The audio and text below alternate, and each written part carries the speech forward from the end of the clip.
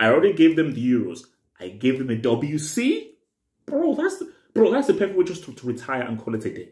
If it's down to Cristiano and he's physically able, Zimmer frame or not, he'll play till he's 40 or 50 years old. He will. There's never been a better cheerleader in a final than Cristiano in 2016.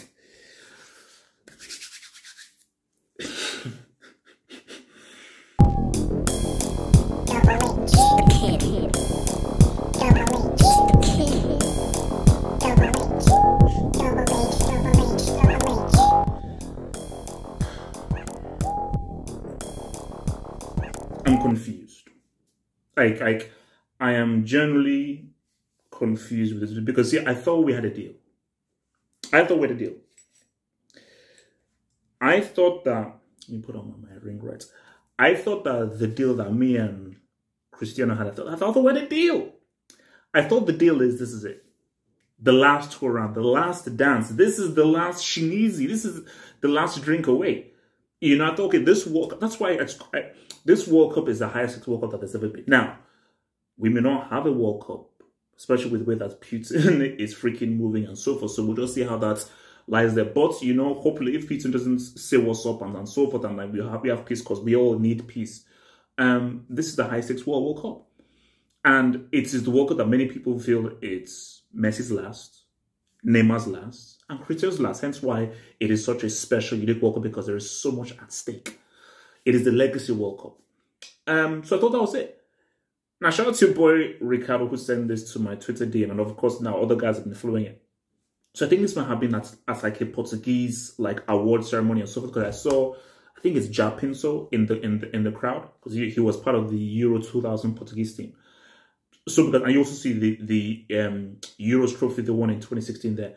And then this is what it says in translation. My chapter with the national team is not over yet. I will be at the World Cup and I want to be at the Euros. I will take charge now. Here's the thing. You know, see, look, like here's the thing I want to just say. You know, like, so you want to be at the next Euros. So I believe his birthday is in February, so he's going to be 39 going into those Euros. But it's not only the age is one thing. You could see that because you've played so many games, you've had such a long career, and you've put your body through so much physically. It is wearing and tearing on him. Hence why people would understand where, okay, you know, this has to be your last round for the World Cup. I don't think anybody was thinking this guy would do a Euros. But this goes in line with what I've always said. My belief is I don't see how Cristiano voluntarily retires. Because he needs the sport. He needs this. He needs the attention. He needs the relevancy, and he just needs to be on the pitch. He needs to be that sense of tension and just needs to be on that pitch.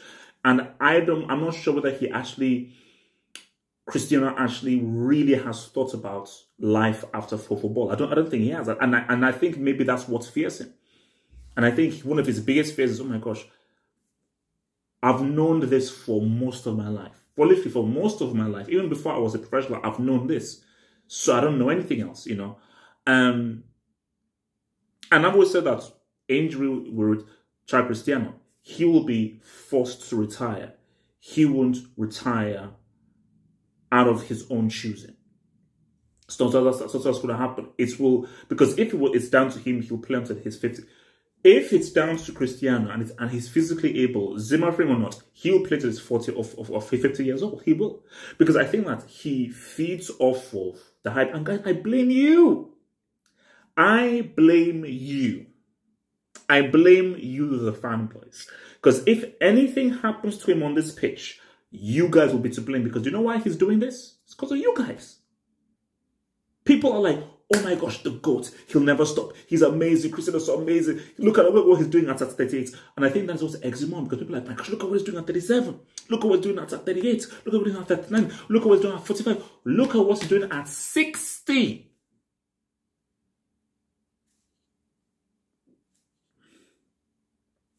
I don't see how this guy stops. I don't see how this guy stops. And that scares me. That is scary, because I think Because this is where I'm in it. So I don't wish injury onto anyone. So my hope is that he doesn't get a serious, crazy injury that could maybe really, truly affect him. You know, because if you look, whatever my beef with him and so forth and everything, I don't wish injury on any player. Because that is a line that I'll never cross. I'll never wish like a serious injury on anyone. No. So my fear is that, bro, don't get like a serious super injury that could really affect your life. But my thing is that I don't know what to stop it. Because see, but here's the thing though. I think Portugal have a chance to win the World Cup. It's not a jinx. I generally believe Portugal have a chance to win the World Cup.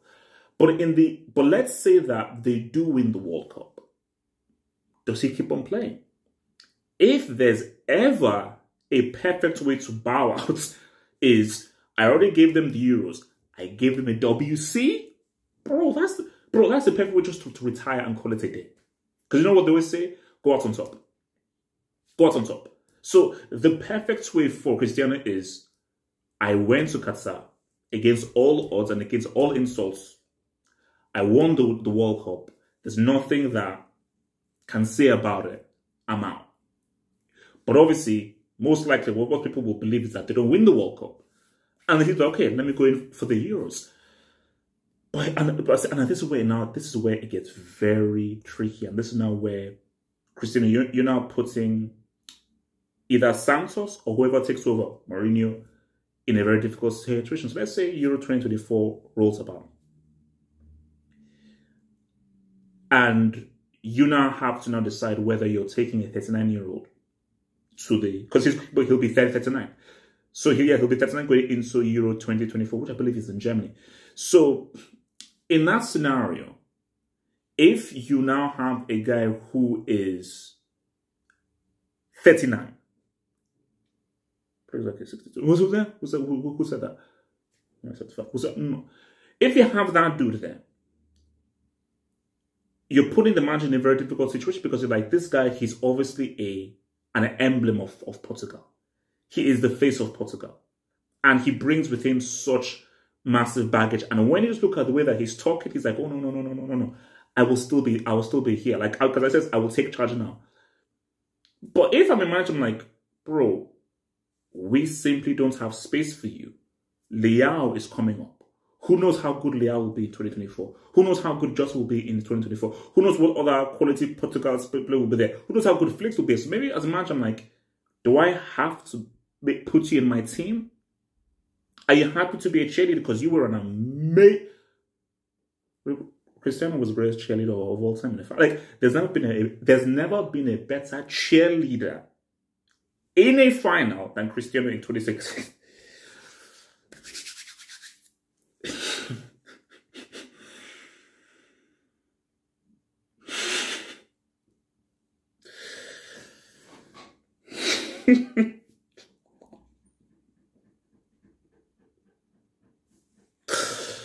Come on, guys, just easy. Come on, guys, please. Because I'm laughing at it.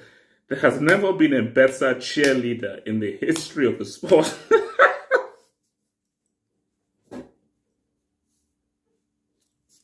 I can't do it.